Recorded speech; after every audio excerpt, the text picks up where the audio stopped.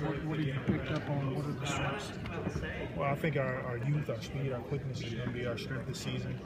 You know, obviously, we want to make improvements and steps towards, just building something special. When you see guys like Victor and Alfred, young guys with a lot of talent, do you try to, stay on them every day and keep them consistent and with the message? No, not really stay on them. I think, you just lead by. I kind of lead by example. Just continue to work hard and put forth the effort. When I come in here, but those guys can play, man. They get after it, and we're gonna lean on those guys this season. So hopefully we all can just do our part. What does it take for a young team that's had 2 losing seasons like this team has to try to put on? I think it takes everyone buying in and visually, seeing us make strides to being successful, and that doesn't happen overnight. It starts tomorrow, and it's a lot of hard work and dedication that goes into it, but it's doing the little things, being fundamental every single night. This is a cliche, but taking it one step at a time. I don't think we want to get ahead of ourselves. A lot of people today have talked about how Victor's been stepping up as a leader, both vocally and with his play. What is it about a guy like that can make him a leader just in his second year in the league? Well, number one, he's talented, and anytime you have that kind of talent, it just takes maturity.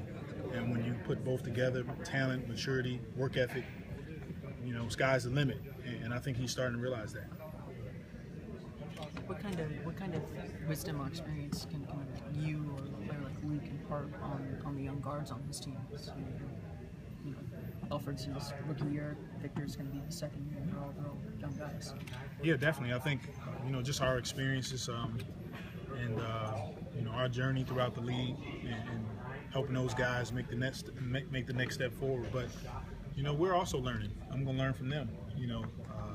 They're a talented young group of guys, and they keep you young, and you need that in this league. But we all have to do our part in helping this team win games, and they're going to ask to have big roles on this team. We understand that, and when they need me, I'll be right there for them. Everyone knows that there's always rookie mistakes, rookie speed bumps. As a guard, for a guy like Alfred, what do you tell him to worry about? At least there's going to be turnovers, there's going to be low shooting percentage nights. Which one stat do you tell him to kind of worry about the least? I would tell him to have a short memory. The next game comes so quick, and you got to be a next play guy. And when I say next play, you can't dwell on the mistakes. You're gonna make plenty of them. It's a part of it. You just learn from it. And the guys that have a short memory can go on to the next play and forget if they shot an air ball or turned the ball over, whatever it is. They can be successful. Out of all the teams that you've been with throughout your career, how would you rate this team already as far as off-season camaraderie and chemistry goes? Because it seems like you guys have been doing a lot of work together. Yeah, you know what? I try not to compare. I think every situation is different. But this is a unique group. This is a unique situation for me.